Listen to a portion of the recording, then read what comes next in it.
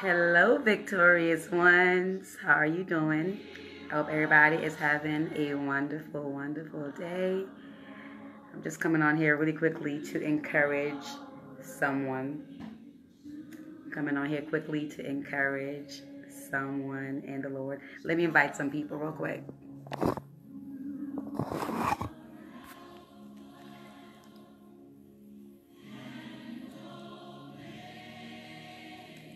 I'm just going to invite some people really quickly.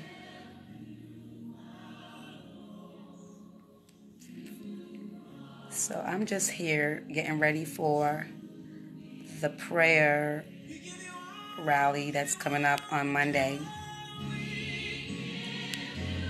If you have not registered yet, go on and register. Yes, I'm just coming on here to encourage somebody with Psalm 121. I'm going to put the link for you guys to register for the prayer rally.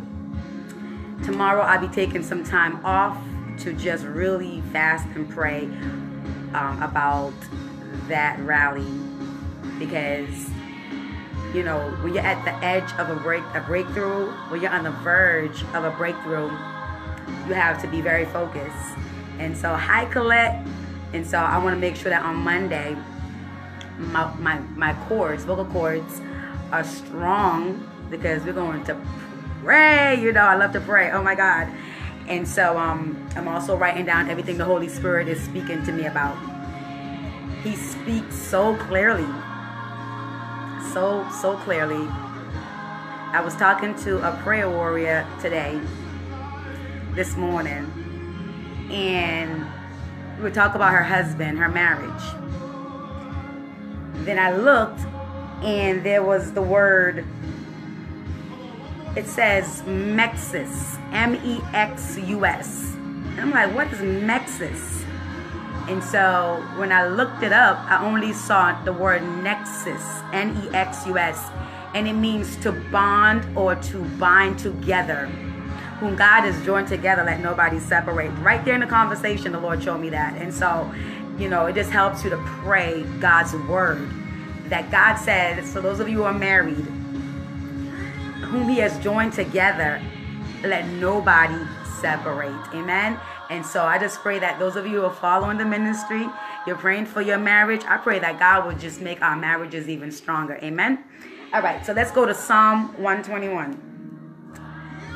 This morning I woke up and I had Psalm 121 in my mind. And it says, King James Version, I will lift up mine eyes unto the hills, from whence cometh my help. My help cometh from the Lord, which made heaven and earth. If you're listening to me, number one, you have to make sure your eyes are always on the Lord.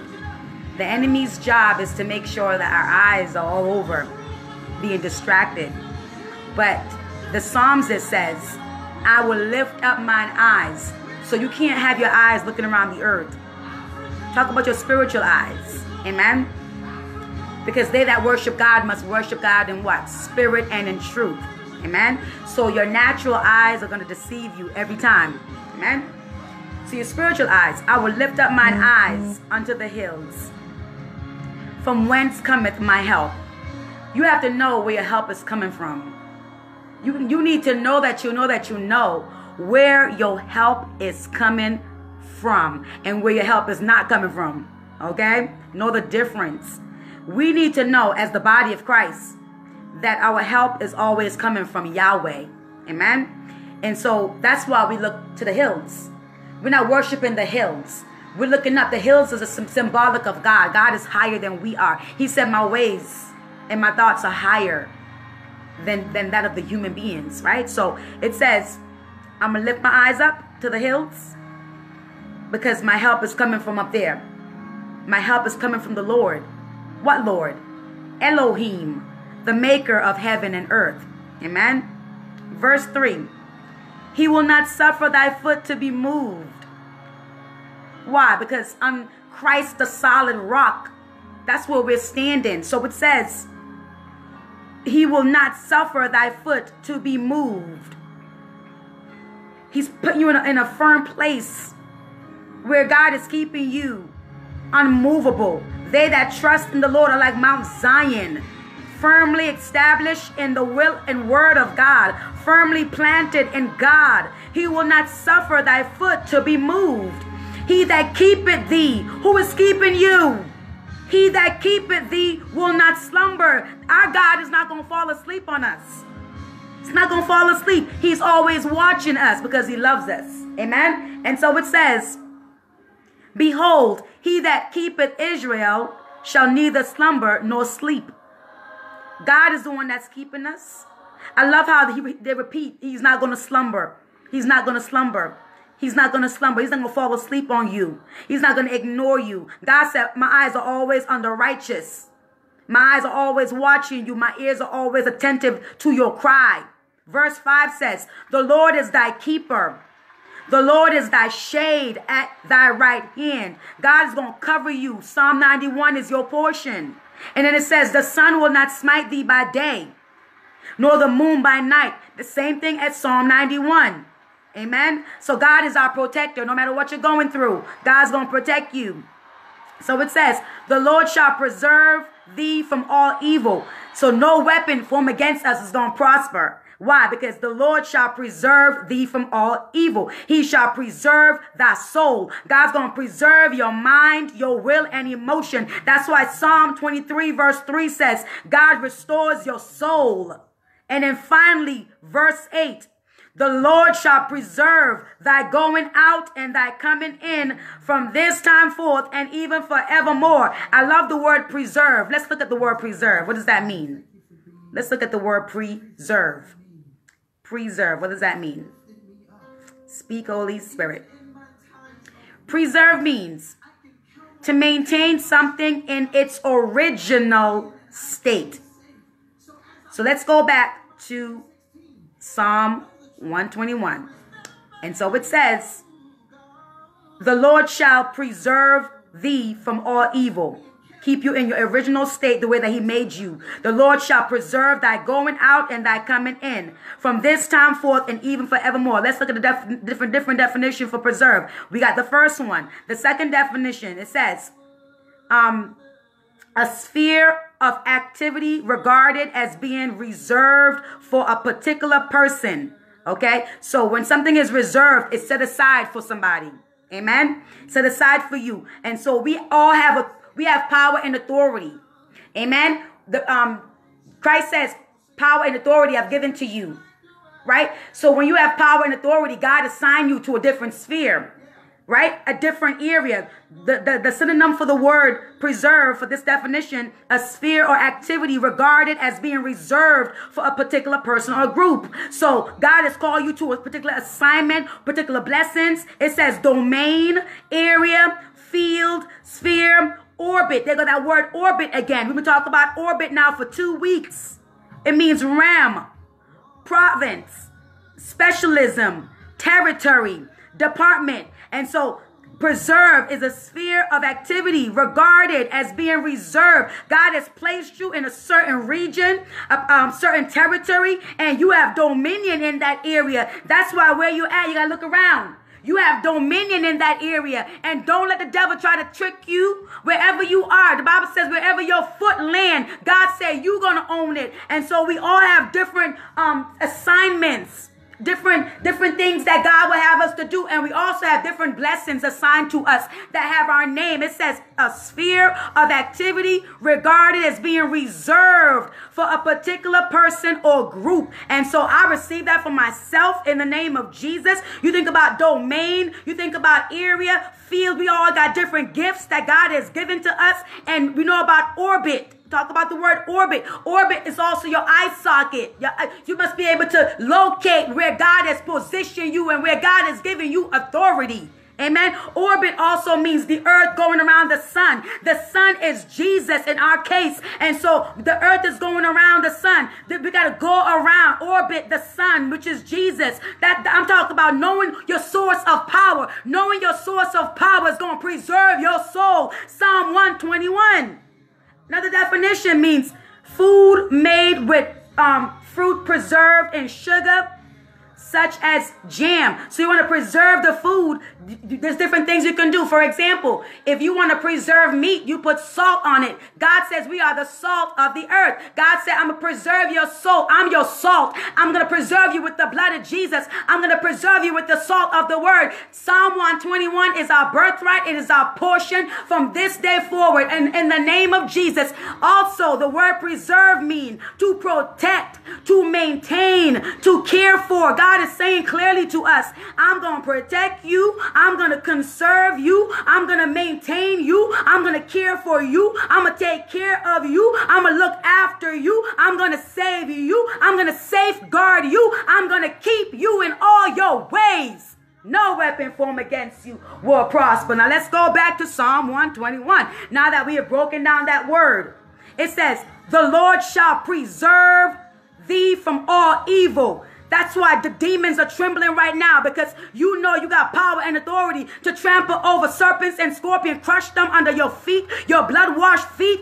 God said, I've given you power and dominion. He said, be fruitful and multiply. He said, I've given you dominion. You have power, not just your power. Talk about my power. I'm talking about the dunamis power of God, the powerful Creator lives inside of us, and he is preserving us from all evil. No weapon formed against us will prosper. He has given us the keys of the kingdom. Whatever you bind on earth shall be bound. Listen, whatever you bind on earth shall be bound in heaven. Whatever you loose on earth will be loose in heaven. We got power. God said, walk in your power. It's time for the body of Christ to get up out of the valley of dry bones. He said, listen, I have breath, new breath to give to you. I want to blow into your situation. I want the dry bones to come back alive. It was by no coincidence that heaven called me today about a baby who has issues with its lungs. God says many of us, we have issues with the lungs of your marriage, the lungs of your prayer life, the lungs of your faith, the lungs of your ministry. And he said, come forth, breath of God, from the four corners of the earth, from the seven continents. And God want to blow new life into you so that he can fulfill his word, which is, I'm going to preserve you in the name of Jesus. In the name of Jesus. God is preserving us. Hallelujah. His angels are performing right now spiritual CPR on you. In the name of Jesus. The Bible says when the child died in the book of Kings, Elisha spread himself out on that child. That was symbolic of CPR. And the Bible says he prayed for that child. And the child began to sneeze 7 times. God is giving your situation the breath. I'm talking about the breath of life. The breath of life. The enemy tried to kill you, but God said, not so. I'm preserving you. You shall not die but live. And I speak this over that child that we're praying for. I speak this over everybody who's listening to me, over my family. You will not die but live to declare the works of the living God. He said, the Lord shall preserve thee from all evil. No weapon formed against you will prosper. Your angels are standing all around you, encamp all around you to protect you. Psalm 91 is your portion. The Lord shall preserve thee from all evil. He shall preserve thy soul. He's preserving your mind, your will, and emotions. He's preserving our children. He's preserving our spouse. He's preserving the body of Christ. The Lord shall preserve thy going out and thy coming in. Deuteronomy 28. You shall be blessed in the city, blessed in the fields, blessed when you come, blessed when you go. It's time for God's people to stand up in their rightful authority given to them from Jesus. Walk in your power, walk in your authority in the name of Jesus. We bind every strong man of death and infirmity. I bind and cast you out. Any demons that's attacking us, I bind and cast you out in the name of Jesus. Father God, release your word. Father, release the blood. Father God, release your will. In the name of Jesus, Father God, release your breath. Father God, release love and joy and peace, oh God. Release faithfulness, gentleness, self-control. Father God, release your patience. Father God, release your goodness. Father, release your wisdom, your knowledge, understanding, oh God, and set your people free. Father, you say your people perish for a lack of knowledge. Hallelujah. This is your knowledge. Let me give you the new international version. I will lift up my eyes to the mountains of God, Mount Zion. Where does my help come from? It's time for the body of Christ to know that God is helping us. The name Lazarus means God helps. Ezra, God is helping us in the name of Jesus. Whatever it is that you stand in need of, God said, I'm going to supply your needs. I will supply your needs. He told me, I don't owe child support for my children. I'm a good father, and no good thing will I withhold from those who are living holy before me. God is your helper. All of your help is coming from God, not your boss, not your boss, not your friends, not your family. God said, I'm going to bless you with the reserved blessings that I have kept aside for you. Reserved in the name of Jesus. Preserve me to keep something in its original state. God said, I'm restoring unto you the years the conker worms, the palmer worms ate up in your life. I'm bringing you back to your original state. You will do what I've called you to do originally in the name of Jesus. The enemy tried to take you out, but I preserve you in the name of Jesus. By the blood you are preserved. By the stripes of Jesus we are preserved. No weapon formed against us will prosper. And the Bible says, where does my help come from? Question mark. I'm asking you, where does your help come from?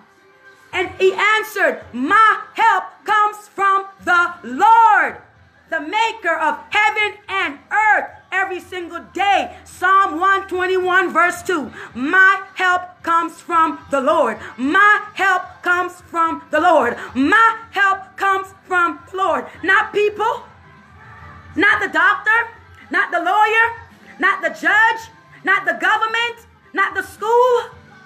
My help cometh from the Lord.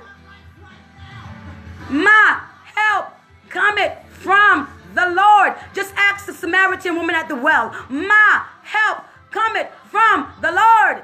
He is my spring of living water. Just ask Lazarus. My help cometh from the Lord. He opened up the tomb. He opened the tomb, rolled the stone away, and called me forth. Just ask Lazarus. Just ask Hagar. All of my help cometh from El Roy, the God who sees me. Just ask Abraham. He will tell you, Yahweh Jireh, the God who sees me and provide. All of my help cometh from the Lord. Just ask the woman with the issue of blood. All of my help cometh from the Lord. Not the doctors. They gave up on me, took all my money. Just ask the woman with the issue of blood. All of my help cometh from the Lord. Just ask Moses, standing at the Red Sea. Don't know what to do because Pharaoh is behind him with the army, with their iron chariots. And he's like, who's going to help me now? Who's going to help the children of Israel now? Who's going to help? Moses was stuck. Wilderness here, wilderness there. The army behind him, the Red Sea before me was trapped. So it seemed. So it seemed. And the Bible says, God said, what is in your hand? He said, you better use that thing that you have in your hand, which is power. Power that comes from Yahweh. I already told you I am that I am. I already showed you that I'm the one who's going to make the burning bush not be burnt up. I already showed you who I am. I've chosen you, Moses. Use what you have in your hands. And the Bible says, God said, stand still, stand still. All of your help come from me. Just stand still, stand still, stand still. Stand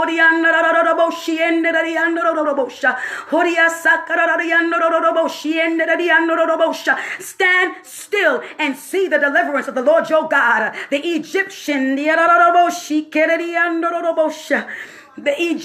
that you see today, God said you shall see them no more forever. Oh, that long battle that you've been in. That long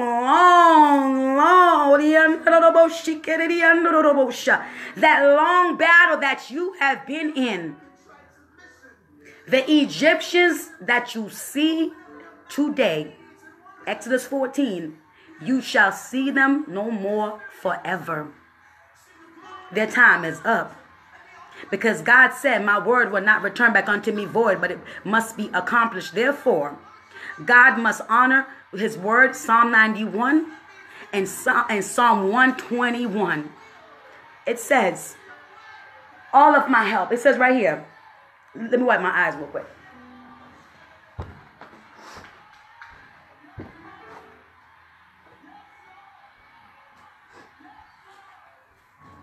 And so it says in Psalm 121, my help comes from the Lord. The Lord showed the Israelites who was really in control, who was really their help. Because before they were in slavery, they were in bondage, and so they were dependent on Pharaoh for food. But as they began to let go of man, let go of their past, and step out on faith to leave, they had nobody but God to depend on. And I'm talking to myself. And so my help comes from the Lord. You got to know where your help is coming from. I don't care how it looks. I don't care what Red Sea is in front of you. I don't care what wilderness is next to you. I don't care what kind of army is coming behind you. Maybe it's the army of infirmity. Maybe it's poverty trying to chase you. Whatever it is that's chasing you, God said, what is in your hand? And part that Red Sea and cross over on dry land into your promised land, a land flowing with milk and honey. That is your portion. That is your birthright. God's word must be fulfilled. He said he will not let your foot slip. He will not let your foot slip. Why? Because you have on your gospel shoes of peace, firmly planted and rooted in God. You're under solid rock. His name is Jesus. He will not let your foot slip. He will not let your foot slip. He will not let you. Why? Because God is holding you up. You are inscribed in the palm of God's hand. God is not going to let you stumble and fall apart. God said, I'm holding you up. When you're standing up, didn't he promise you, they that wait upon the Lord shall renew their strength. They shall mount up on wings as eagles. They shall run and not be weary. They shall walk and not faint. Didn't Peter tell the man, get up, your ankles are strong, get up. When you stand up, it's a sign of strength. And God said, I'm strengthening you. You shall stand again, and you're not going to fall because you're standing in me. You are standing on the solid rock, and his name is Jesus. He will not let your foot slip because you're not walking on a slippery path. You're walking on a path of righteousness for his name's sake. The Bible said the steps of a good man are ordered by the Lord. So God not going to bring you to a slippery place of sin. He said, he who watches over you will not slumber. God is not sleeping. Spirits don't sleep. God is always watching you. You know how you watch a baby that's sleeping? You watch the baby and you marvel at that baby. You admire that baby. That's the same way your Father is to you when you're living right. When you're living right, God is watching you. He said, my eyes are always on the righteous. My ears are attentive to their cry. He is watching you. He is watching. He is watching you. And God is writing everything down in his book. He's seeing things that nobody's seeing.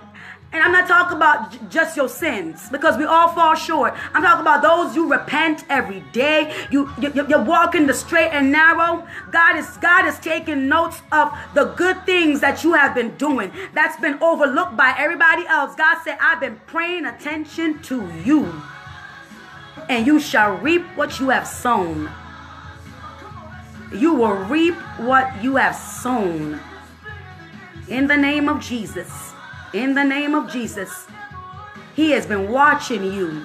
The same way a supervisor watches you on a job. The same way a manager is watching you to see all that you're doing, to see whether or not you're going to be promoted. God said, I've been watching you. I'm going to promote you in the name of Jesus. I'm going to elevate you in the name of Jesus. It says, the Lord watches over you, Mitchell. The Lord watches over you, Erica. The Lord is watching over you and your family. In the name of Jesus. It says, the Lord is your shade at your right hand. Some of us been going through some fiery situations. And it's as if the sun has just been beaming down on you. And it's like as if you're like a plant. And it's like the enemy wants your leaves to be withered. But God says, I'm your shade. Let's type that. God is my shade at my right hand. God is my shade. You've been going through a long battle, and it just seems like the sun is just beaming and glaring and just burning you. And you've been going through it and going through it. Yea, though I walk through the valley of the shadow of death, because you said that to God. Yea, though I walk through the valley of the shadow of death, I will fear no evil, because God is with me. He's my rod and my staff. He's comforting me. Because you trust in God like that, God said, I'm going to bless you. I'm your shade.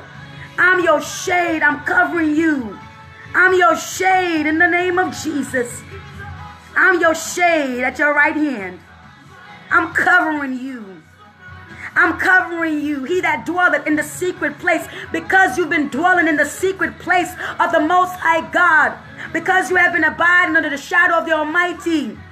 The shadow. He's your shade. His shadow is protecting you. He's protecting you and your family. He's been protecting you. And the angels, they've been standing guard around you. So the sun will not smite you by day, nor the moon by night. He said, I've been guarding you. I've been protecting you. I've been your shade. I've been your shade. I've been your shade. Your protection from the storm. I've been protecting you. In the name of Jesus. In the name of Jesus. And that's what the word preserve means. Protection. I promise you that no weapon formed against you will prosper. That's a promise. That's covenant. That's covenant. I'm faithful. I'm the faithful God. I will never change. I am faithful. Even when you're not faithful. I am faithful. That's my nature. That's who I am. I will not change. And I promise to bless you. I promise you that my word will be fulfilled. Psalm 121 will be fulfilled. He who has an ear, let him hear what the Spirit of God is saying. I'm preserving you. The blood of my Son is preserving you and your household. The same way I preserve Rahab, the prostitute, by her just putting the red scarlet yarn. I preserved her house. I'm preserving your house. I'm talking about a household blessing. A household blessing in the name of Jesus. Like the prison warden, you and your household will be saved. The sanctified spouse, make everybody holy. In the name of Jesus. That is the word of God. We're believing God to save everybody in your household. In the name of Jesus. He says, He will not let your foot slip. He who watches over you will not slumber. He's not sleeping on you. He's your shade at your right hand. The sun will not harm you by day, nor the moon by night. Nor the moon by night. Nor the moon by night. There will be no satanic attacks against you at night, because my angels are standing guard around you. The Lord will keep you from all harm.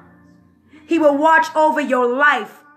God is watching over the life of our children. God is watching over the lives of our spouse, the body of Christ. God is watching over your life. Your life is precious. He is watching over your life. The Lord will watch over your coming and your going. Every day when you get up and God is leading you all about, He said, I'm watching over you. I'm watching over you. And when you look at the word preserve, it means to maintain something in its original state. Joel 2:25. God is restoring back unto you what was devoured, so that you can maintain your original state. That's the word of God. Preserve. Let's write the word preserve. I am preserved by God. It means protect, to maintain, care for, take care of, safeguard. Okay? What does protect mean? Now, yesterday I got an email from somebody named Mr. Shield. I saw the word battle about 3 times back to back. And then somebody named Mr. Shield, SHIELD, emailed me. The word protect means to keep safe from harm or injury. And some of the synonyms mean, it says to keep safe, to shield. What does the word shield mean? Shield means a broad piece of metal or another suitable material held by straps or handle attached on one side, used as a protection against blows. God is your shield. So when the enemy is trying to send the blows, okay, trying to like send the blows to take you out, okay, missiles trying to blow you up, God said, I blocked it. I blocked it. I shield you. I shield you from things that you had no idea was coming in your direction. I shielded you. It means buckler. Shield means buckler. God is our buckler. In the name of Jesus. In the name of Jesus. It means guard. A person or thing providing protection. It means guard. It means defense. It means cover. It's a screen. It means screen. It means shade. Thank you, Holy Ghost, for confirming your word. It means safety, security, shelter, support, protector. That's our God, in the name of Jesus. Thank you, Holy Ghost, for showing me why I got Mr. Shield yesterday in the battle. So in the battle, God is your shield. God is your shield. Oh my God. Thank you, Holy Ghost. Thank you, Father God. He's your shield. Thank you, Father God. I'm just looking up something really quickly. Thank you. I love when the revelation just manifests so I can understand it better. And so you got to hold up your shield of faith every day. This is the shield like this. You know, a shield. Okay? So God, imagine you got a shield. I'm talking about all around you. Not just in the front. God, because the armor of God doesn't talk about the back, right? It's talk about the shield of faith and everything like that. But God is, if you can see it, it's like all around you. The hedge of thorn, the hedge of protection, the fiery angelic chariots. Amen. That's what the Bible says. When the children of Israel were leaving Egypt, God sent the what is it? The pillar of fire and cloud, whatever, you know what I'm talking about, and it protected them. So that's what that is. So we, knowing who we are in God, knowing that God is protecting us, hold up your shield of faith. What is faith? Faith, right, is believing that God exists and that He is a rewarder of those who diligently seek Him. So you have been diligently seeking God. God gonna reward you with protection, right? With restoration, with healing. I'm talking about God shielded your body from certain diseases that you would probably have no idea. Some of the stuff that we eat, God is like shielding us by the blood, by the blood, by the blood, by the blood. Glory to God. And so I received that for myself. Now the rest of the lessons I'm going to save for Monday. The Holy Spirit has already shown me what He wants me to talk about on Monday. So if you have not registered for the prayer, make sure you register. I'm going to put the link for you to register. We're going to go in on Monday, honey, at 8 p.m. And so Psalm 121, just eat that up. And I love how Psalm 121 goes with Psalm 91. And we read these all the time. We're like, you know, we get so complacent sometimes, you know. But I love how Psalm 91 and Psalm 121, they're like twins. Like they're feeding off of each other. Right? Amen? Oh, Erica, you already registered. God bless you. Erica registered. Destiny registered. And a few more people registered. And so Psalm 91. Those of you, you're like, Lord, I need you like yesterday. We hear this all the time. Never get too comfortable with the word of God. We're like, oh my God, I already read that. He who dwells in the shelter of the Most High will rest in the shadow of the Almighty. So if you want to be protected and preserved, you must dwell in the shelter, okay, the house of the Lord. And I will dwell in the house of the Lord, Psalm 27. I will dwell in the house of the Lord forever. You got to stay in God's house. Amen. That place of worship, that place of obedience, that place of prayerfulness. And you must rest. Write that down. Rest. Yes, I love that emoji of the armor. Yes. Oh my God. Please write that down. In the book of Hebrews, to talk about rest for the people of God. Write down rest. Write down rest. Let me see what the Holy Spirit wants us to learn about rest. Because I saw the word serenity today. Serenity. So rest means cease work or movement in order to relax, refresh oneself, or recover strength. You need to rest in the Lord, right? Rest. Stop trying to work it out. You know, some people, I'm working it out. Well, that's on you, because I don't know how to work anything out, right? So you let God work things out. Hey, Brittany. Who else is on here? Colette. Blessings to you guys. So when you rest, you relax. You slow down. You pause. You take a break. Why? Because you know God is in control. Your position, your posture is to trust. Right? Trust in the Lord. Rest in the Lord with all your heart, soul, mind, and strength. And lean not to your own understanding. In all your ways, acknowledge Him. Acknowledge Him. And He's going to do what? Direct your path. So rest. Hi, Taisha. So rest. It says to recharge one's batteries. I love that one. To recharge. Because, you know, God is your circuit. He's your dunamis power, right? So recharge one's batteries. It means to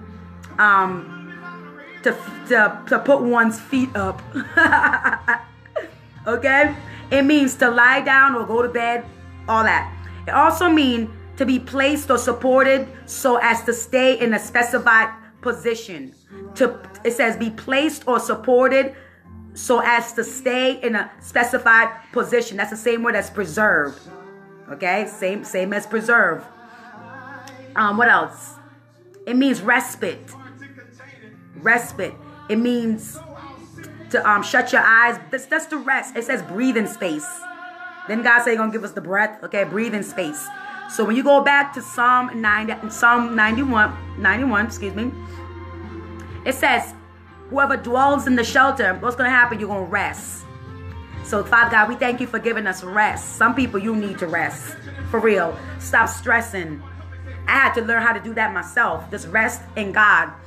I've always had faith in God, like radical faith.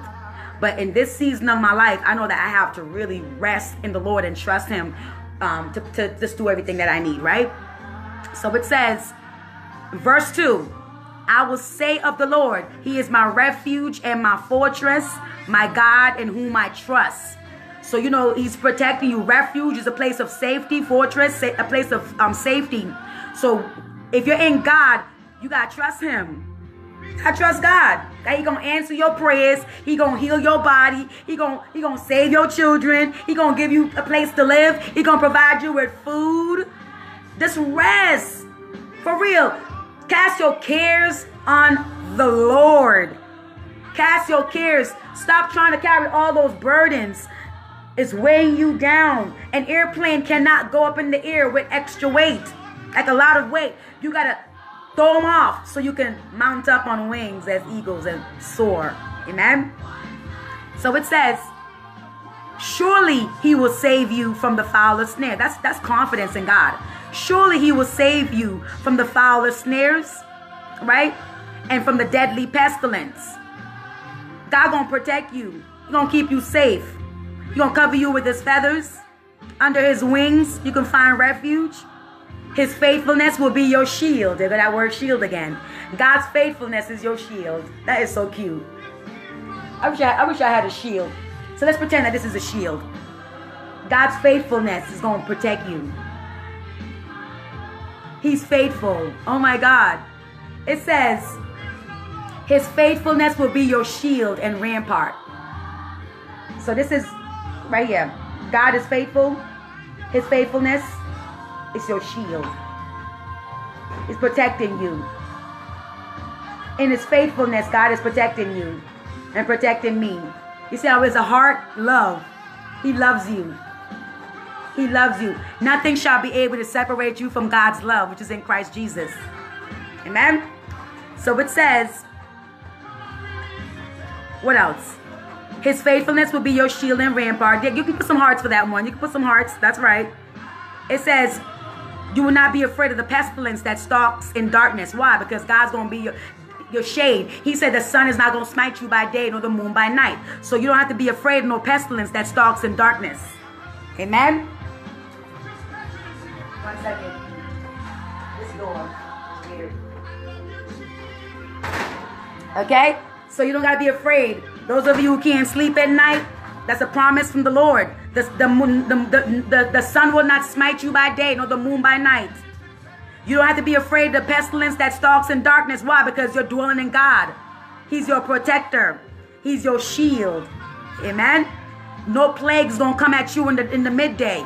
How could the plague come against you when God is your shield? And the shield is faithfulness. That means he promised to protect you. He's going to protect you hands down. And the story.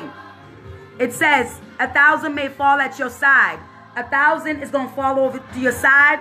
But God said in Deuteronomy 1:11, he giving you 1,000-fold blessing. 1,000-fold blessing is what God is giving to you. While 1,000 of your enemies are falling down, God is going to give you 1,000-fold blessing. In the name of Jesus. So it says, even though 10,000 fall down at your right hand, it says, listen, none of that's going to come near you. Because God promised to bless us. 1,000-fold blessing. So I don't care who falling down. 10,000, they could fall down. I don't care about the economy. I don't care about who getting sick and this and that. God said, no sickness going to come near my dwelling. He said, by the stripes of Jesus, I am healed. So I don't care what's going on in the government. I don't care what crash or what don't crash. I know that God promised to bless me. So that's why I'm not tripping, bugging, acting crazy, because my blessing will locate me. The wealth of the wicked belong to me. God gonna give me houses that I did not build. Listen, I got favor with God and with men, so I'm not stressing. I'm not worrying, because God must fulfill his word. Amen? And that make me smile. Like, you should be smiling right now. Just go ahead and practice. I don't care who's in office. I don't care how crazy the president is.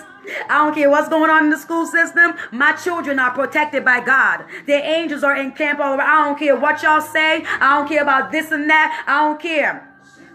I don't care about that lawyer over there. My lawyer is Jesus. I'm not tripping. I'm not bugging. I know to go to God in prayer. He said he going to answer me. The effectual fervent prayers of a righteous man avail it much. So I go to God, I pray, and I get my breakthrough. Keep it moving all day. For real. And if I cry, he's bottling up my tears. He's like, come on. Let me bottle up your tears, because I'm gonna bless you. I'm gonna bless you. Every time you cried. Every time you had to cry, I'm going to bless you. And I cried many years. So I'm expecting my many blessings, honey. It says, you will only observe with your eyes and see the punishment of the wicked. So while the wicked are being punished, I'm getting their blessings.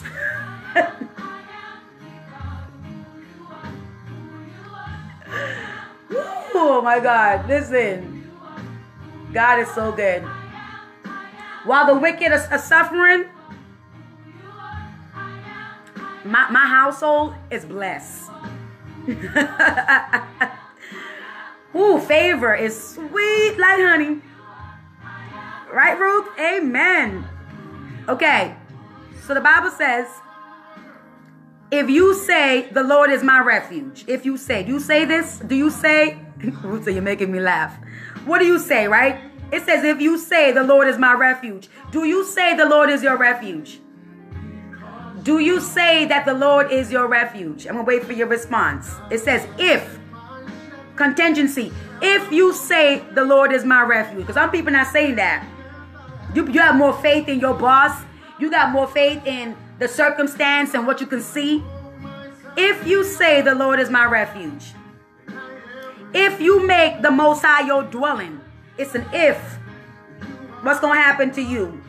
no harm will overtake you. The Deuteronomy 28 verses 1 to 14 blessing gonna overtake you. If you say the Lord is my refuge, you gotta say it with your mouth, confess with your mouth, death and life are in the power of your tongue. Okay, you shall be able to decree a thing and it will be established. If you say, open your mouth, what do you say? I admit your blessings to you. If you say the Lord is my refuge, if you make the Most High your dwelling, no evil will overtake you. Only the blessing gonna chase you down. Deuteronomy 28 verses 1 to 14. The blessing gonna accompany or overtake you. I mean, you're gonna be trying to get your breath and the blessings are coming on you. Coming on you. Because God said, I'm gonna bless you exceedingly and abundantly above all you can ever ask or think. So I say, God is my refuge. I say, the Most High is my dwelling place. The Most High is my dwelling place. In the name of Jesus. And when you make him your dwelling, you see all the protection is coming with it. Amen.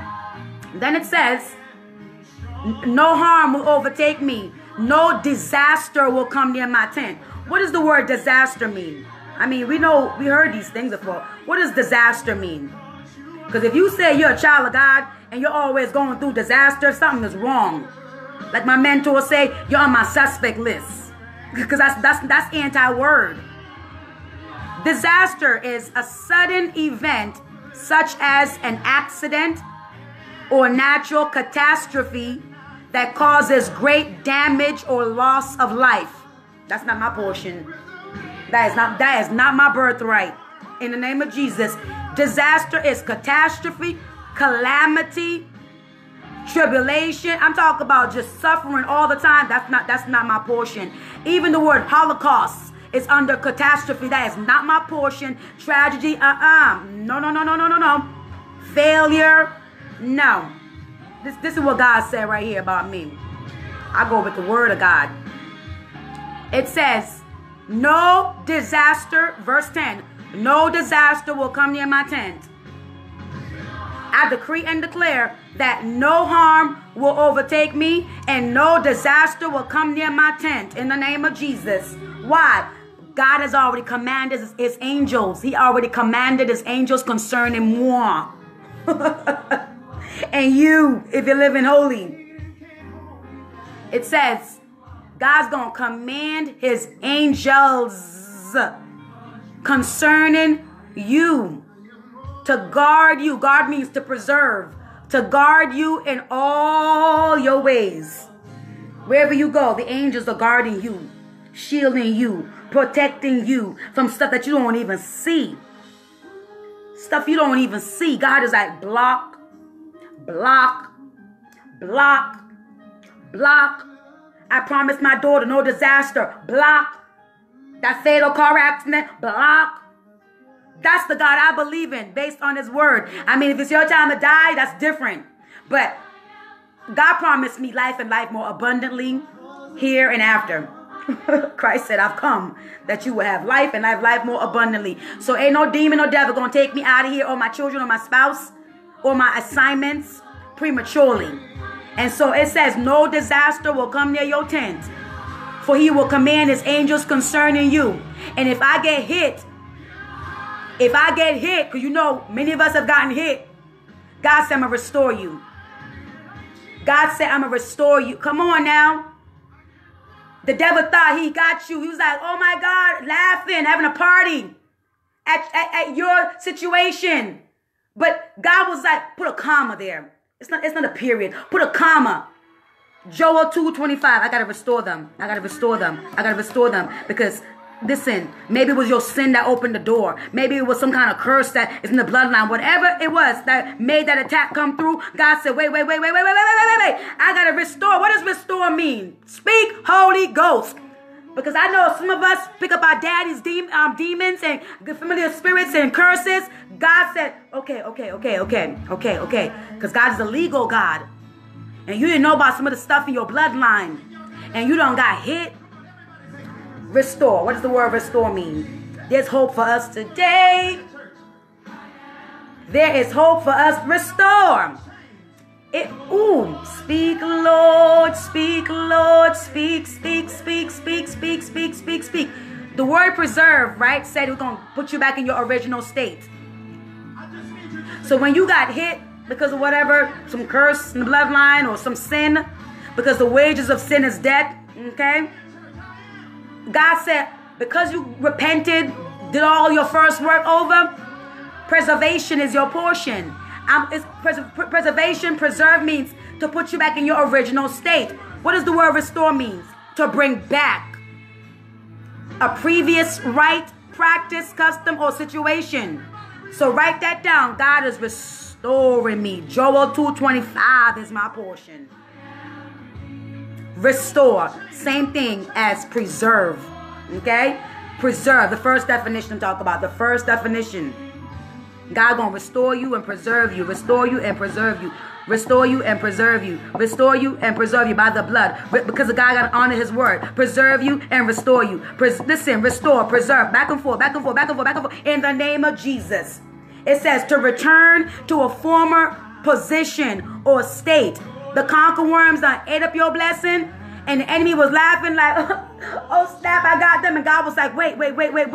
My daughter just spoke Psalm 121. My son just released Psalm 91. Now Psalm 103 must be fulfilled, where my angel got to get the word now and manifest the word and fulfill the word and fulfill the word. In the name of Jesus. What does restore mean? Repair, replace, rebuild, rehabilitate, renovate. That's my portion right here. That's because sin done damaged me up, right? Sin done messed me up. The sins of the bloodline messed me up. But because we repent, humble ourselves, change our mind, God said, I'm going to mend you. I'm going to fix the situation. I'm going to rebuild it because I'm Elohim. I'm the master, supreme architect. I got you. All things are working together for your good. I got you. I must honor my word. In the name of Jesus. Now let's go back and finish Psalm 91 and we are finished. It says, so his angels are going to protect us, right? Then when God restore you, give you back your rightful authority. Christ, I'll give you power and authority. God said, have dominion. It says this right here. Verse 12. The angels will lift you up in their hands so that you will not strike your foot against a stone. Amen. Didn't Psalm 121 say your foot will not slip? Your foot will not slip. Right? Your foot's not going to slip. The angels are holding you up so that you will not strike your foot against a stone. That's protection. That's protection. And then God said, what? I'm anoint your foot. I'm anointed with the oil. I'm anointed. I'm soak it in the blood so that you can tread upon the lion and the cobra. That you can trample the great lion and the serpent. Christ said the same thing in the New Testament.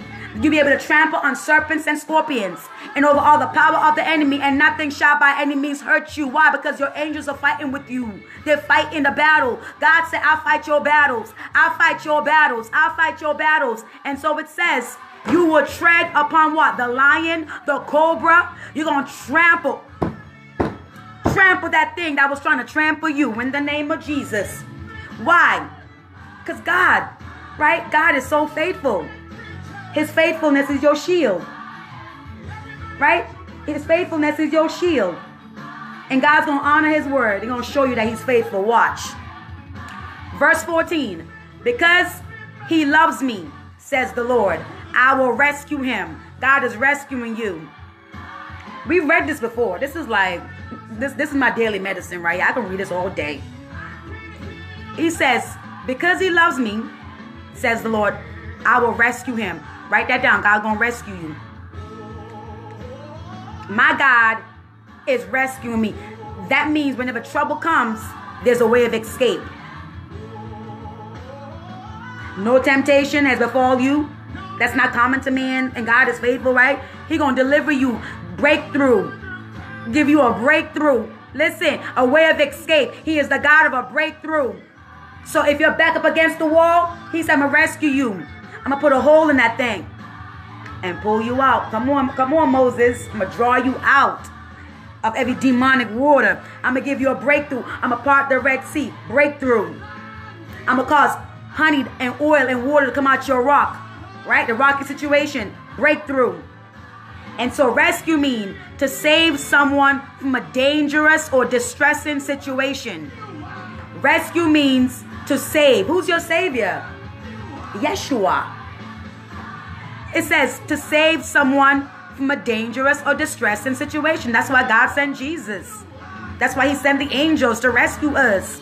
It means to save from danger, save the life of, to liberate, to free. He whom the Son has set free is free indeed. You are redeemed. You are redeemed. You are redeemed. It means to release. Isaiah 61 is our portion. God said, I'm going to rescue you, setting the captives free by the anointing of God that destroys the yoke of bondage. It means emancipate. It means ransom. It means redeem. It means relieve. It means deliver. That is my portion in the name of Jesus. In the name of Jesus. Rescue means to release. It means deliverance. It means redemption. It means assist. God is rescuing me. That's why I ain't worried about nothing. I can rest. Rest. Rest. Are you encouraged? Rest. Go to sleep. Get your faithfulness pillow and be like Jacob. Jacob, listen, got him a rock, honey, and went to sleep on the rock after he done just scammed his daddy and his brother, right? And he went to sleep. If he can go to sleep, you can go to sleep. The Bible said God gave his beloved sleep. And Jacob is over there sleeping on that rock, just trusting. And then God is so faithful that God gave him a vision of the heavens open up a portal and the stairs and the angels coming up and down and God's at the top. Come on. If God can do that for trickster Jacob, he gonna bless me. Because I am not that shady to go trick my daddy, scheming with my mama, and just trampling on my brother. Let me get my music. Come on now, God is faithful. Faithful, faithful, faithful is our God. In the name of Jesus. In the name of Jesus. In the name of Jesus. Glory to God. Faithful is the Lord. Faithful is the Lord. Okay. Because he loves me, says the Lord, I'm going to rescue him. He said, I'm going to protect you. So rescue you. He's going to protect you. Why? Because you acknowledge my name. If my people, okay, come on now. You got to, it says, because you acknowledge my name. Faith. What's faith? It's believing that God exists. Acknowledge him. Okay? Acknowledge him in all your ways. And he will protect you. He will direct your path. I will protect him. For he acknowledges my name. Do you acknowledge the name of the Lord? God said he's going to protect you. Do you acknowledge the name of the Lord? God said he's going to protect you. Do you love the Lord? Do you love the Lord? He said he's going to rescue you. Do you love me? Peter, do you love me? I know you denied me 3 times, Peter. Peter, do you love me? Yes, Lord, you know I love you. You know I messed up. I know I denied you. I know. Peter, do you love me? Oh, yes, I love you. Peter, do you love me? Yes. Go feed my sheep. Go feed my sheep, okay? Because he loves me, says the Lord, I'm going to rescue him. So you got to ask yourself, do I love God? Do I love God? Yes, I love God. Well, God going to rescue me. That's a promise. That's one of the keys of the kingdom. Number 2, do you acknowledge God? Do you acknowledge that he exists? He said, I'm going to protect you. Verse 15, it says, you will call on me. And what's going to happen? God said, I'm going to answer you. Have you been calling on the Lord? Well, he promised to answer. What do you want, Erica? How may I help you today? Brittany, what is it that you need from me today? This is prayer. What is it that you need? Ruth, how may I help you today? Who else is on this? Oh, Mitchell. How may I help you today? Colette. Hey, Colette. What is it that you need for me to do today? Destiny. What is it? What is it? What is it, my daughter? What do you need today? How may I help you? I'm listening. So God gonna get his book, because God loves to write. And so, guys, right now, all your requests, let your requests be made known unto the Lord, and the peace of God, which passes all understanding, will guard your heart, right? So he's taking notes and writing down your prayer requests. Celicia, okay, what is it that you need, sweetie? Writing it down. Who else? Who else is on here? Jesus. Okay, writing this down. What do you want me to do today? What does my word say concerning that situation? Okay, so you need healing. You're sick. Okay, what does my word say concerning those of you who get sick? Yes, Isaiah 53. Okay, let's go to Isaiah 53. Okay, because bring my word back to me, because I'm a supreme judge, and so I do everything by the law, and so everything must be in my word. This is the Constitution. This is the book I use.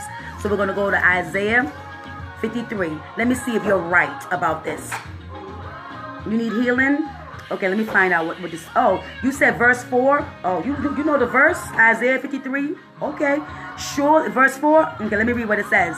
Surely he took up our infirmities and carried our sorrows. Yet we considered him stricken by God, smitten by him, and afflicted. Okay, keep on going. Where does this say I'm going to heal you at? Where does this say? Oh, verse 5. Okay. The punishment that brought us peace was upon him, and by his wounds we are healed. Okay. Angels, Michael, Gabriel, Raphael. Oh, let's go, because I promised them in Psalm 103 that the angels are going to fulfill it. You get it? So I'm making my request every day be made known unto God, honey. I'm on the phone with God. Listen, I got to get my charger and everything, because God loves when I talk to him. And sometimes you got to go quiet. You're like this. So that God can look up the word. Okay? And you got to be quiet. Listen to what God is saying on the other end. You already told God, I need healing. Okay? God checking the word. While God is checking and working things out, you're quiet, resting, trusting like this. Because I know my God coming. I know my God's not going to stand me up. I know my God's always on time. And so I'm going to wait. They that wait upon the Lord shall renew their strength. So you go mute. You go like this.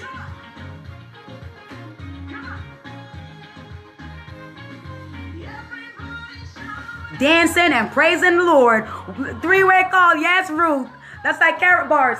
We're taught in carrot bars. When we do a three-way call, when you get the leader on the phone, another leader, you go quiet while the leader and your prospect is talking, and you be quiet and you listen and learn. Sometimes, stop talking. Stop talking, right? Because God is investigating your situation. He's a lawyer, right? The lawyer not going to take your word for it. Listen, the lawyer got to investigate everything, the judge, right? All that. Put the pieces together. You're like, oh my God, I don't know what we're going to do. Oh my God, I got to pay my bills, Jesus. You're on the phone now. This is some of us. We're on the phone. Oh God, the bill just came. You're crying, snotting. Oh God, God, I need help. What did my word say? God, you said Psalm 23, I think it is. I think it's Psalm 23. Okay, let's go to Psalm 23. Where does it say I'm going to help you at in Psalm 23? Let's find it, my daughter. The Lord is my shepherd, I shall not be in want. The Lord is my shepherd, I shall not want. He prepared a table before me in the presence of my enemies. Okay. Angels, you get it? God is always checking the word to make sure everything line up with the word. He's faithful. He's never going to go against his word. So if you don't know the Bible, you already missed out right there. You already lost. Get in your word. I don't care if you start out with the Psalms. Start at the book of Matthew. Go work your way to Genesis. I mean, just read the Bible as led by the Spirit of God. And God gonna fix that thing for you. Now let's finish up. So it says, he will call on me. We just did the whole demonstration of the calling. All right? And God said, I'm gonna answer. He didn't say, I might answer. He said, I will answer you. I will answer you. I will answer you. He's not going to call. You know, sometimes people call us and we don't answer the phone. I don't make phone calls. I don't talk to people on the phone. right? So, you know how we see the phone, we're like, and we go blind. We're like, they ain't calling for me. God does not do that. He said, he will call on me and I will answer. Caller ID. It says, destiny is calling. And God is happy to answer because he's a good father. He's not going to say, oh my God, it's destiny again. I'm so sick of this. What you calling for? You calling me about the same thing over and over? That's not God. People do that. He gonna answer you. He said, I'm gonna be with you in trouble. I'm so good to you that my spirit is inside of you, and he's your advocate and your helper. That's how much I love you. The helper is already inside of you, so I'm not that far from you. I'm right inside. All you gotta do is tap into the Holy Ghost. Jesus says that girl can sing. God, give me an anointed voice to sing for you too in Jesus' name. Listen, God is so amazing. God is awesome. He's like, my spirit is listen, you got the telephone right inside your belly. Out of your belly shall flow rivers of living water. You have a connection already inside of you. Your advocate, your lawyer. The Holy Ghost is already interceding for you, Romans 8. So he see you need something, and he's like, okay, Destiny, whoever else, Brittany, I don't know who else is on here, Colette. So the Holy Ghost sees something coming, or something happening to you, right? He see you're struggling in your business, right? And so the Holy Ghost is like, Psalm 1. That's still small voice, right? Psalm 1. Psalm 1. In your spirit, Psalm 1. Your business is like going through. Holy Ghost is like Psalm 1. It's like Psalm 1. Psalm 1. Psalm 1. And see, like, what's Psalm 1? Okay, he's talking to you. So you go into Psalm 1. Your business is having a hard time. And you're reading. And you're like, oh, verse 3. He is like a tree. Who's like a tree? The one who's walking in God is like a tree planted by the streams of waters, which yields its fruit in season, and whose leaf does not wither, and whatever he does prospers. Oh, my business is supposed to be prospering. Thank you, Holy Ghost. Hallelujah. Thank you, Holy Ghost. My business is prospering. You begin to agree with the word of God. Wherever 2 or 3 are gathered, touching and agreeing, you agreeing with the Holy Ghost. You're agreeing with the word of God, which is Jesus. God is right there smiling like, I got you. I got you. And the Holy Spirit says, Jeremiah 29:11. Colette, Jeremiah 29:11, girl. And you're like, okay, I just read Psalm 1, and it says, God gonna prosper me. God's gonna prosper me. I'm gonna be successful in what I do because I'm rooted in God. I'm planted in God. Oh my God. And he's like, Jeremiah 29, girl. Mitchell, he's like, this Jeremiah 29:11. Go right now. Go. Double blessing. Double. Go now.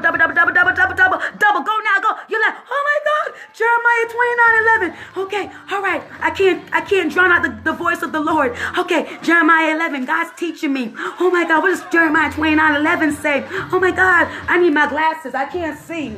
Let me put on my spiritual eyes. Oh my God. Jeremiah 29:11. What does that say? Oh my God. You start screaming at that point. Oh my God. For I know the plans I have for you, declares the Lord. Plans to prosper you and not to harm you. Oh my God. God's plan is to prosper me. God's plan is to prosper me. Oh my God. And before you know it, you done broke out, honey. Broke free. That's how God does it. I will be with him in trouble. I will deliver him and honor him. How he going to deliver you? With the word. He going to bring you right to the Bible verse. Right? And you're going to read that thing and get your deliverance. God is so good. He said, I will deliver you and honor you. What else? With long life, I will satisfy him. Long life. So therefore, there's no disaster. There's no calamity. There's no Holocaust. God said, with long life, I will satisfy him and show him my salvation. You get it? God is blessing you. And that goes back to Psalm 121. Yes. That just refreshed me because I had no idea how the Holy Spirit was going to talk to you guys and talk to me first and foremost. So Psalm 121, Psalm 91, they are twins. Read that together and just meditate on that. And when you meditate on that, you're going to be like a tree planted by the riverbanks. You're going to bear your fruit. Amen. Thank you guys for sharing the broadcast, Holy Spirit. God is so good. Hallelujah. Hallelujah. I cover everybody who's listening to me. I cover you with the blood of Jesus. I cover your household with the blood of Jesus. God says He's doing a work in the household. I'm talking about this house, right? Your temple, your body, but the household, your bloodline. God's doing a work in the house. Okay? There's a verse in Acts. Let me see if I can find it. And I want you to write this down. Acts 16:31 is your birthright. They replied, "Believe in the Lord Jesus and you will be saved, you and your household." God is doing something with the household. God is saving the household. Believe on the Lord. Believe on the Lord Jesus Christ, and thou shalt be saved, and thy house. And thy house. And it says, another translation says, your family. Your family. And so I'm believing God for a household revival. Acts 16:31. I'm talking about just everybody being set on fire for God. Everybody being like the day of Pentecost. I'm praying that Pentecost will hit our houses, for real. That's my prayer.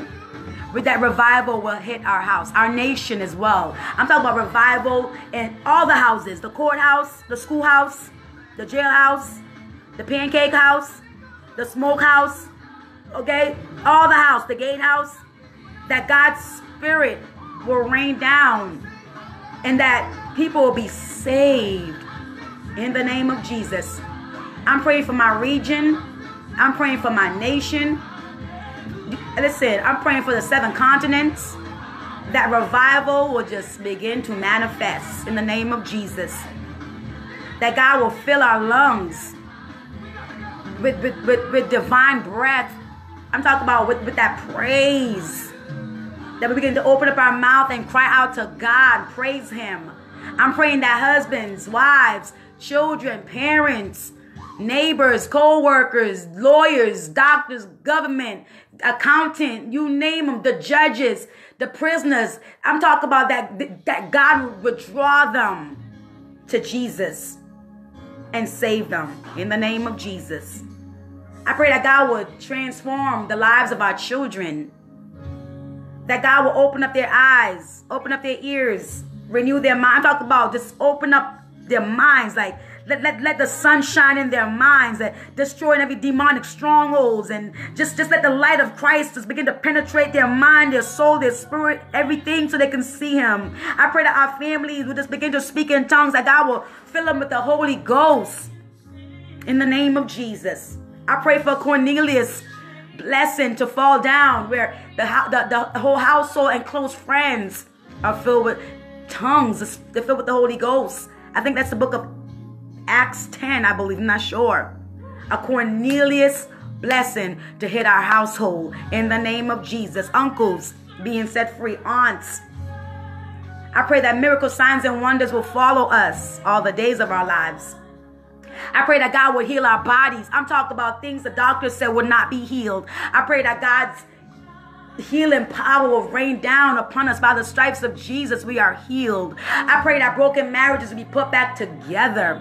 That God will begin to rejoin husbands and wives back to Him and then to each other. I pray, Father God, that the body of Christ will be purified, wearing a spotless garment, the wedding gown. Father God, you're coming back for a church without spot or wrinkles, oh God. Without spots or wrinkles. I pray, Father God, for true holiness to manifest, oh God, in the name of Jesus. Father, please forgive us of all of our sins and cleanse us, oh God, of all unrighteousness. I pray, Father God, that you take away our stony hearts, oh God, and give us hearts of flesh. I pray, Father God, that you will renew the right spirit within us, oh God, within our children. I pray, Father God, that we will open up our eyes and see your great wonders, oh God, in the name of Jesus. Those who are struggling financially, oh God, I pray, Father God, that you will prosper them, oh God, as they begin to humble themselves before you, oh God, that you open up blessed doors for them in the name of Jesus. I pray, Father God, that you bless our businesses, oh God, prosper our businesses, oh God, prosper us in the name of Jesus. I pray, Father God, that you will heal our ministries, oh God, that we will really see your power manifested in our ministries, that souls upon souls to infinity, oh God, will be saved, oh God, in the name of Jesus. I pray, Father God, that those who are weak right now, that you will begin to strengthen them, oh God, with your joy, oh God. I pray, Father God, that you will refresh and revive them right now, oh God, in the name of Jesus. Those who have been hurt, oh God, I pray, dear God, that you be the balm in Gilead for them right now, oh God, that you will heal them, oh God, restore them, renew them, oh God, in the name of Jesus, that you restore them times 7, oh God. I pray, dear God, that you will release your angels right now, oh God, to bless us, oh God. I bind the thief, I bind Satan, I cast them out into the abyss in the name of Jesus. The thief has been caught. He must give us back 7 times what he has stolen from us in the name of Jesus. 7-time blessing. Father, I speak 100-fold blessing, an Isaac blessing, oh God. I pray, dear God, that Genesis 26 will be our portion, that you will cause us to reap a harvest of blessing 100-fold. Father God, I pray for Deuteronomy 1:11, that 1,000-fold blessing will manifest in our lives, oh God, in the name of Jesus. Glory to God. Glory to God. 1,000-fold blessing is our portion. 1,000-fold blessing is our portion in the name of Jesus. I thank you. I seal all of us with the blood. I seal, oh God, I seal this prayer with the blood, this teaching with the blood. Father God, we thank you that you are answering our prayers, oh God. You're not ignoring us, oh God. You're answering, Father God, at the right time, oh God. I pray for 24-hour blessings to continue to flow. You've been blessing me every single day, Father. I thank you, oh God. I seek first your kingdom, your righteousness, and all that I need will be added unto me, oh God. We seek your face, oh God. Father, we want you more than anything. Father, release your glory upon us, oh God. Father God, give us favor with you and with man. We thank you for the favor that we have with you and with man, oh God. I thank you, Father God, for exponential blessings coming at us, oh God, from the 5 different oceans, oh God, the 7 continents, oh God. I call for our blessings, Father God, from the north, south, east, and west, oh God. I pray our blessings will overtake us right now in the name of Jesus. We're praying for our ancestral blessings, oh God. Father God, the blessings that our ancestors missed, we claim those. We claim the blessings of Abraham. Father God, you say your blessings make us rich and you add no sorrow to the blessings, oh God, in the name of Jesus. This is our season of restoration. This is our season of breakthrough. This is our season of favor. This is our season of favor. This is our season of favor. This is our season of favor and great breakthrough in the name of Jesus. This is our season to be healed. This is our season to be healed. This is our season where our gifts are stirred up. The gifts of our children, the gifts of our spouse, the body of Christ. This is our season. We're set on fire in the name of Jesus. Father, your word, God, your word is like fire in our bones. Father, we ask right now that your word will begin to burn on the inside of us, oh God, in the name of Jesus. Begin to purify us at a different level, oh God. Let us hunger and thirst after you, oh God. Father God, we eat the salt of the word. Father God, we're thirsty because we're eating the salt of the word. And Father God, we drink the water of the word to satisfy and quench our thirst, oh God, in the name of Jesus. In the name of Jesus. Father, let your light shine inside of us, inside of our children, inside of those connected to us, oh God. Let your dunamis light, your power be turned on inside of us, oh God. Waking up the dead, oh God. Reviving every soul, oh God, in the name of Jesus. And I thank you, Father, for doing it, oh God. I thank you for answering by fire. Our God answers by fire. Our God is answering by fire. Our God is answering by fire in the name of Jesus. In the name of Jesus. Father, I thank you and I praise your name. Hallelujah. Hallelujah. Hallelujah. Hallelujah. Hallelujah. Hallelujah. Hallelujah. Yes, Lord. Revelation Revelation 19.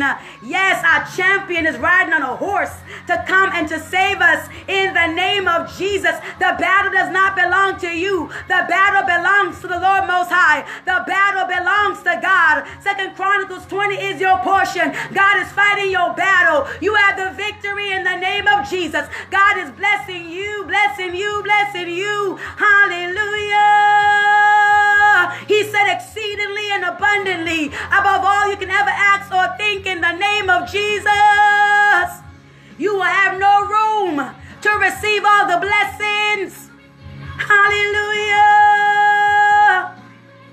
Overflow, overflow, overflow. In the name of Jesus. In the name of Jesus. Overflow. 3-day blessings. 3-day blessings. 3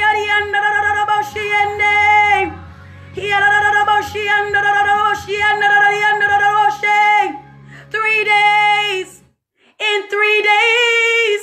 Oh, in 3 days. In 3 days. Hallelujah. Hallelujah. Hallelujah.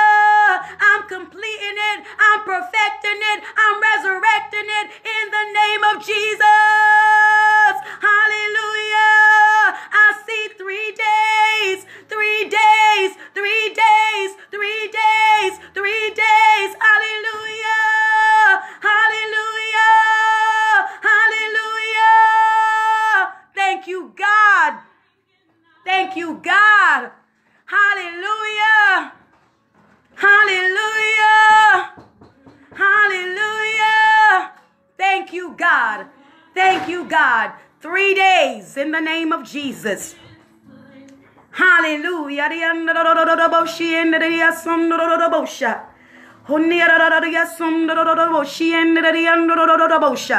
Hallelujah. Thank you, oh God, in the name of Jesus. What day is 3 days? I got to write that down. Friday, Saturday, Sunday, Monday. Thank you, Father God, in the name of Jesus. Thank you, God, in the name of Jesus.